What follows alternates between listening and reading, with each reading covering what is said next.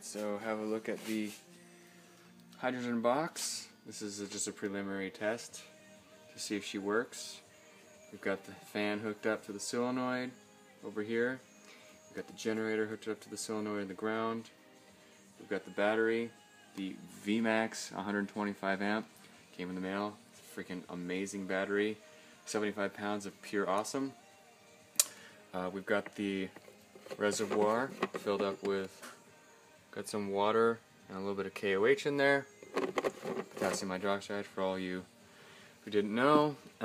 We've got the pump and the fan and the two generators. I'm just going to show you what she looks like when she's running. Here's the power, and the power goes over to there.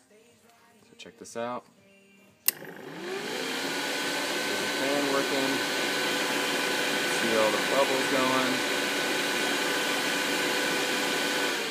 Alright, so that's it working. And then what we're going to do the water test. So that's what it looks like right there. So I'm going to put this here. Alright. And this is the hose that comes from the device. And I'm going to go ahead and hook it up. And use my alligator clips. Alright, so here it comes. I can hear it coming out. I'm going to put it in the water. And there you go. That's probably about a liter of hydrogen and oxygen a minute right there. That's pretty good.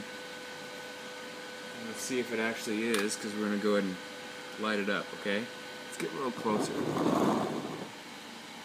Got that fan going, so you might not be able to hear the popping, but...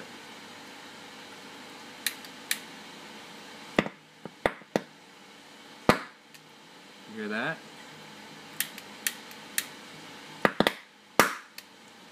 That's pretty awesome right there. So, there you go.